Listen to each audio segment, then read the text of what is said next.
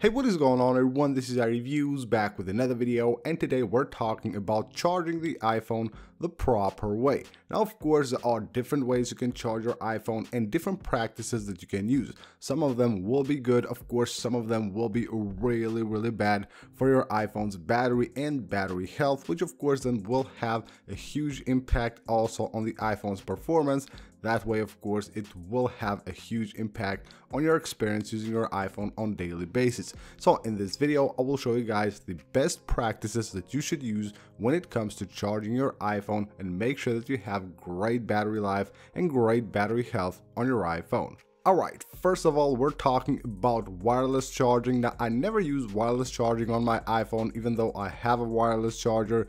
The reason I don't is because it's slower, and of course most of the time you will interrupt it because you need to take a look at your iPhone or something. You will have to pick up your iPhone from the charger. That way it will charge really slow. Another thing is that it will heat up the iPhone. Most wireless chargers will actually heat up the iPhone quite a lot.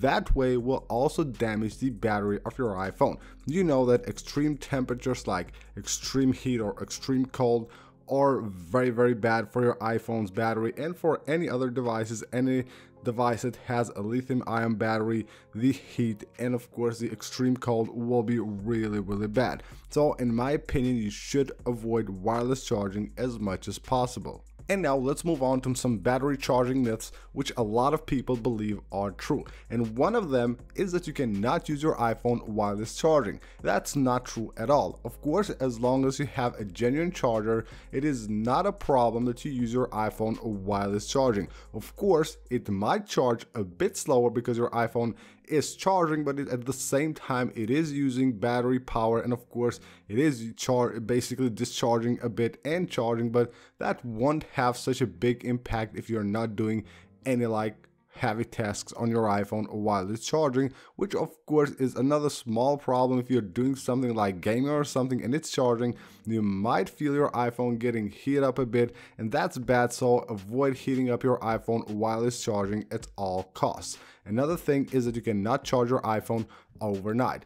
That's very safe to do. A lot of people think that the battery will overcharge. That's not possible. The battery won't overcharge, and it's pretty safe to charge your iPhone overnight. That's not a problem.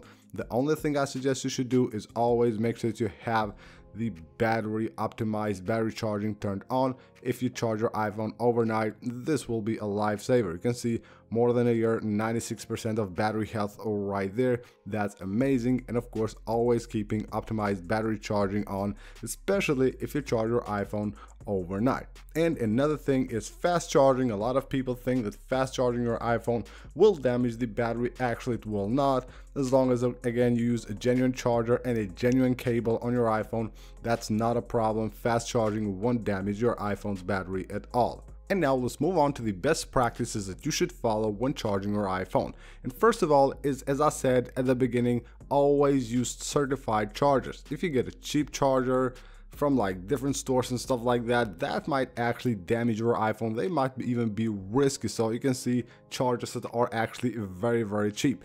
Don't buy them. Always make sure to use your Apple's charger, your Apple's iPhone charger, cables and all that, or just use certified chargers. You know, Apple certifies different chargers, of course, you can use with the iPhone. So always make sure that you have the original iPhone cable or charger from Apple, or have a certified one that will be safe to use. And of course, if you're using that, then you can use your iPhone while it's charging. Your iPhone probably won't heat up while it's charging and all that. So always make sure that the charger is certified or an original Apple charger.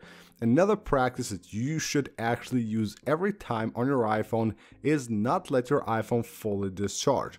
Now, the way I use my iPhone, I let it discharge at around 20%, maybe 25, around that ballpark. I don't let it go down to like 5 or 2 or even shut down completely. Don't ever do that. That's not really good for the battery health of your iPhone. So always make sure you charge your iPhone, like just charge it like a few times a day. Maybe like when it goes down to 20%, you can charge it up to 60 or 70. Then of course it goes back down, you can charge it again, because a lot of people think that it's better letting your iPhone battery die down and then charge charge it up to 100%. That's not the best practice. Always make sure to charge your iPhone during the day not more than 80%, and then of course during the night leave it on to charge, but of course always make sure that you have optimized battery charging turned on while you do that. The next thing you should do is of course never let your iPhone heat up while it's charging.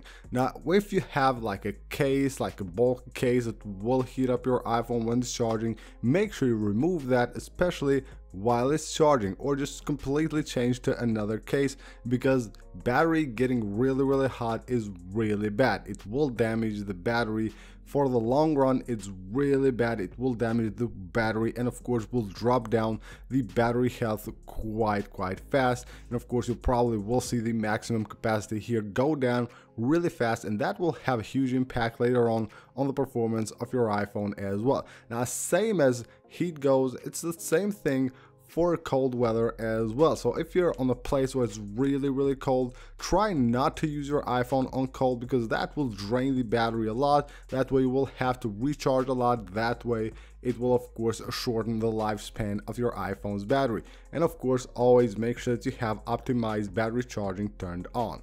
And then comes this pop-up right here, liquid detected in lightning connector. This happened to me a few weeks ago. I have it on a screenshot right here. So basically liquid has been detected, maybe like water if you use your iPhone outside, maybe while it's raining or something like that. Of course water might get into the lightning connector here, and that will be really risky. So it says here disconnect and allow for the connector to dry. So that's what you should do. Don't try to charge your iPhone with this on. Of course, anytime you see this pop up, immediately disconnect your iPhone and make sure you wait for a few hours before the iPhone dries, and then try it again. If you see this again, disconnect again and just wait for the iPhone's lightning connector to dry, because it will be really risky keeping it plugged in while it's liquid detected in the lightning connector.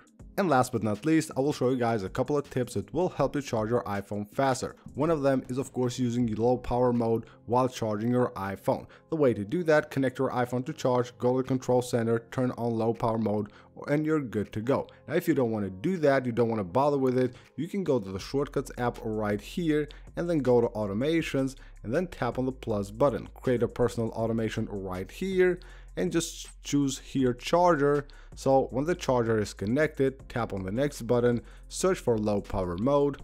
So here we have low power mode, tap it right there, it's on. Click the next button, make sure you disable this, and click done. Now whenever you connect your device to charge, it will turn on low power mode automatically, so that way you don't have to bother doing it manually. Now if you're on a case where you really need to charge your iPhone really fast, another way to do it is of course turn it off completely. If you just need to really charge your iPhone fast, then just go ahead and turn it off completely so it doesn't use any power at all, and of course will have like better charging speed, of course, if it's turned off and it doesn't use any power from the battery at all. Simply volume up, volume down, side button, and from here you can go ahead, turn off your device and then charge it a bit faster. So that's pretty much it for this video, guys. Hope you guys enjoyed the video. These are some really useful tips that will actually help you charge your iPhone the right way and maintain great battery health on your iPhone. Thank you guys for watching. Make sure to subscribe for more videos. Make sure to leave a like on this one if you enjoyed it, and I'll see you on the next video.